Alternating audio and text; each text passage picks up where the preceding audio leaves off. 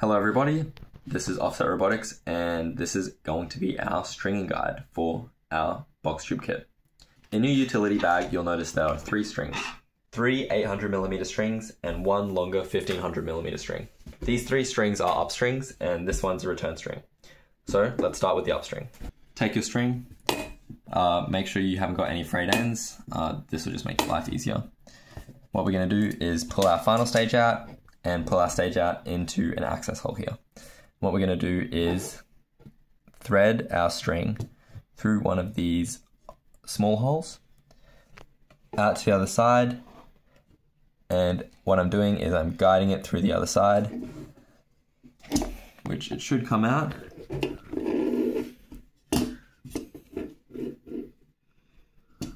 Should come out one of these bigger holes, and we'll pull it through. Now we're going to turn it around and thread it back through the same hole. Same thing as before, thread it back through the same hole, and it should come out the other side from the same big hole, as you can see like that. Now we're going to pull it all the way through as such and tie a knot. Please note this video is not at all a knot tying video, and I would highly recommend learning how to tie good knots separately from this video. Please don't take my knot tying advice at all. We're going to take our string, thread it through our V-bearing out like this, and thread it back through the bearing shield like this. And what this is going to do is this string is going to go to our motor, and when the motor pulls the string up, the first stage is going to go up. Your second length of 800mm string is intended to be used in the same hole as before. So since there are 2 V-bearings and V-bearing shields on both sides, you can use this another 800mm string to tie off to this hole, go through this V-bearing, and same thing, go to your motor. The reason both of these are off center is because we use a cascade up string, which will make more sense once we've strung the next stage, and also a continuous return string. So this cascade up string has to be pulled half the distance that the return string has to be pulled in order to retract the box tube. Because of that, our spools for our up string and our return string need to have different diameters. Therefore, they are slightly off center, and we have the return string reel in the center and our up string reel slightly off center. So moving on, we're going to extend our final stage like this, and you'll see there's a similar access hole. Same deal as before. What we're going to do is take our string just like that, thread it through all the way to the other side, which should come out pretty easily like that. What we're going to do is take this and thread it back. Sometimes it helps to cut the end if it's a little frayed, like this, with a quality tool so that you don't end up with more frayed ends, like me. And we'll thread it back through, same as before.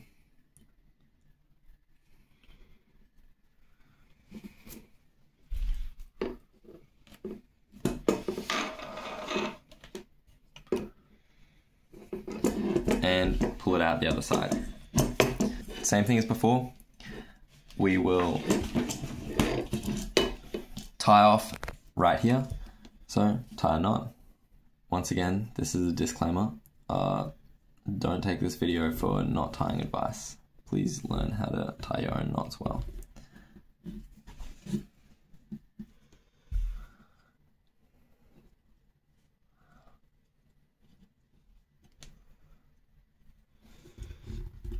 But for demonstration purposes, we'll tie a quick knot like this.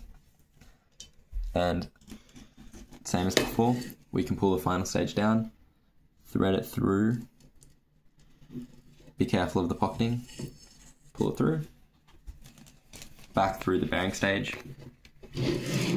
And this time we're going to retract our slide kit fully like this, thread it through underneath,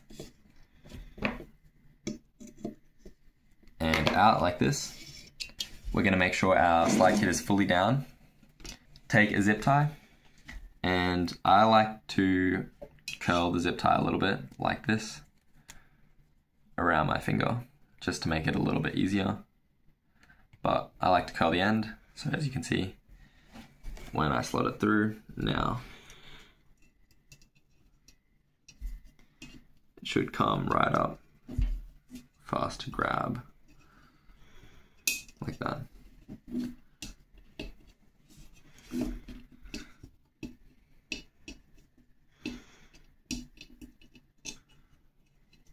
Oh, wrong way around.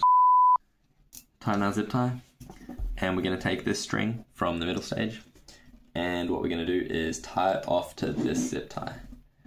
So for the purpose of this demonstration, I'm going to tie it as tight as I can to the zip tie.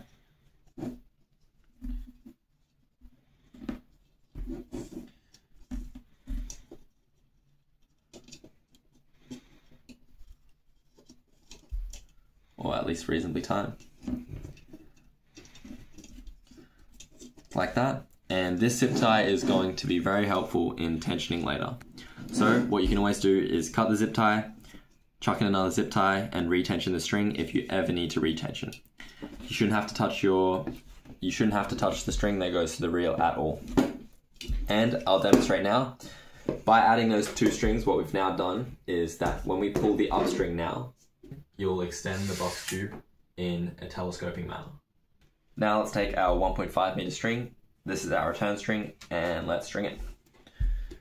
So what we're going to do is flip our box tube over and simply just thread the string through like that.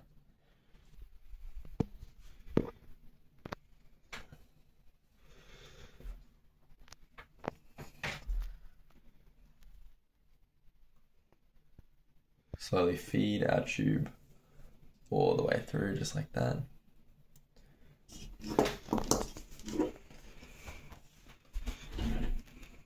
Till it comes out the other end, like so.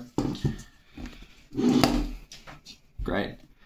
Now, what we got to do is simply tie it off. So, for the purpose of this demonstration, I'm just going to tie it to this strut here. This is one of the access holes for a future 4th stage upgrade that we will release. But as you can see, now pulling the up string extends the slides, and pulling the return string retracts the slides, as you can see. Up and return. So you should be able to see now how the up string is moving twice as fast as the return string. That's because we have 2 stages on these box slides. If you were to add another stage, then you'll have 3 strings, hence your up string will be 3 times as fast as your down string. And of course, the up string and the return string will mount to your spool. One last quick tip is the same way that we've used a zip tie here to tension our second up string, you can use a zip tie in the same way to tension your down string. So I'd highly recommend whatever you're tying your return string to, whether it be the actual tube itself like we've done here, or another mount or something else, I would highly recommend using a larger zip tie to add another tensioning point alongside this, just to make it really, really easy to make sure that your tension is perfect. Thank you for watching our string guide. Don't hesitate to contact us on Discord, and I really hope this was helpful. Thank you.